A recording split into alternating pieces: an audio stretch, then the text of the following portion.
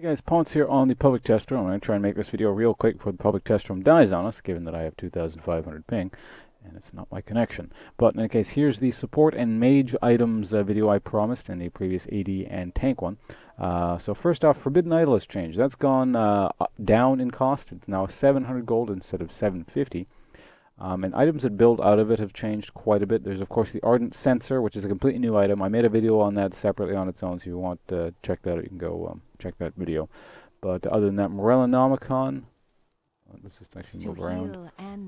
Morellonomicon has gone up in AP a little bit by 5, and has gone down a little bit in MP5 down to 10. So I got reduced from, I believe, 12 to 10. And other than that, Mikhail's Crucible, that's slightly different. Mikhail's Crucible now builds out of the Forbidden Idol, and the cost has been increased to 2,450 from 1,600, and the mana regeneration has been increased to 20 from 10.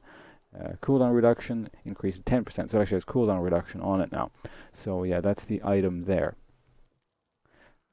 Aside from that, of a similar type of item, Athene's Unholy Grail has been sort of nerfed. Let's look at the numbers here. It's gone down to 25 magic resist from 40, so it doesn't give as much magic resist now. The only thing that still gives 40 magic resist from building out of a Chalice of Harmony is now the Crucible. So they wanted, I guess, this to be the defensive option and this to be the clear-cut offensive option. And the mana regen has been reduced to 10 from 15, the flat, baseline mana regen. And when you kill someone or get an assist, the mana restore has been increased to 15 from 12%. So yeah, that's basically Riot's splitting this into a very clear cut. This is the offensive option. This is the defensive option.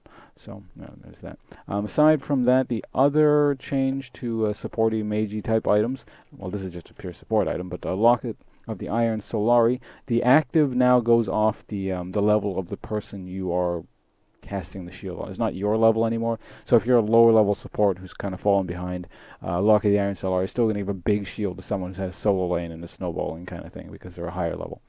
So yeah, that's the support and mage item changes. Hope you find that informative. If you want a list of the actual, the actual full list, so you can look at it at your own pace and see the Riot reasonings behind this, aside from just kind of me talking about the reasonings.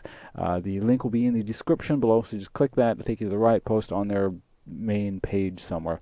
So yeah, thanks for watching, guys, and I'm gonna figure out what to do next. Goodbye.